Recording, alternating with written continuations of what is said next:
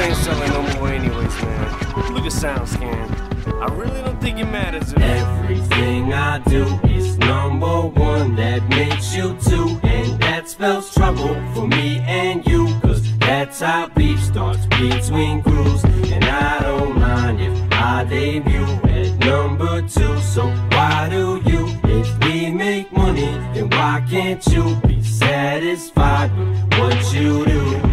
It's like our legacy's pregnant, we're planting eggs every record. They're begging me to release a CD every other second, but don't expect it, cause every time I get hit with that question I just deflect it. Get cash as a 50s record and check it. And buckers out, now get these motherfuckers out before I smack them. Plus the artist dropped an album now, go out and get that one. And I got a whole stable of artists who's able and fully capable of holding a label till I figure out when I'm ready to drop. Or maybe not. Shady, look how hot you were on top, you were pop, you were so popular. Now you're not, you're a washed-up entrepreneur. How's it possible? Well, it's not. If you're a little fickle, mine's with a cut on, but you didn't. See, I don't rap for the green, I mean I ain't greedy, but I also know what it's like to be needy. And I will never go back to poverty. See, it ain't easy to try to step away from entertainment, separated from CDs. And every day it just seems like we're beefing. Even the media is meat eaters. They gotta give you something to read it. You won't buy it, believe what you wanna believe. Let them feed you the BS. PS, peace to T.I. You gon' be alright, we out.